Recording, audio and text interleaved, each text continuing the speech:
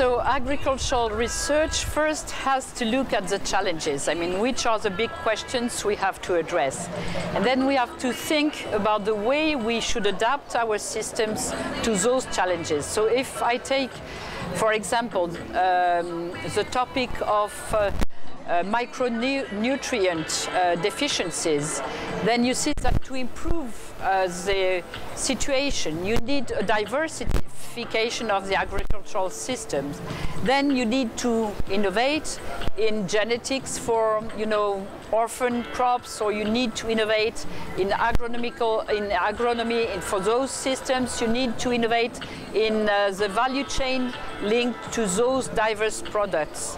So that's a field. First, thinking about what are the challenges, then looking at which research you need.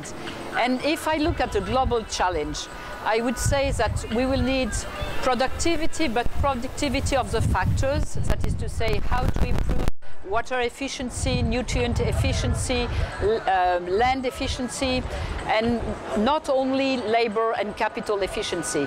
Then we will need to take on board all the ecological functions so that they help the production systems. If I give you the example of the organic matter in the soil, we need to understand the microbes that you have in the soil around the roots so that they improve the intake of carbon, the intake of all the nutrients.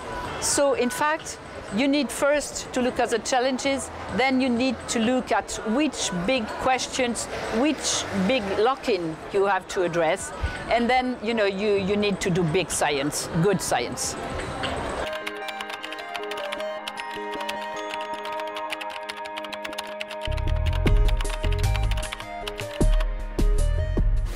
So there are very new challenges, you are right. I mean, to address the Green Revolution 2.0, you have big challenges. You have, of course, the climate change. I would say more generally, you have to have a productive agriculture,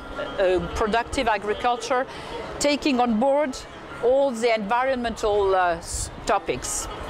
Could it be climate change? Could it be water efficiency? Could it be biodiversity? Could it be, the soil degradation? All these items have to be taken on board when you do the new agronomy.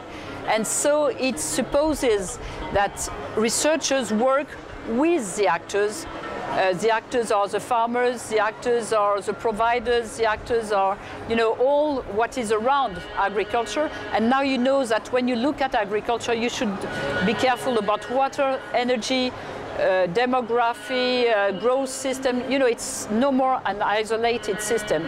So in fact, the researchers need to belong to networks with practitioners, I would say in summary.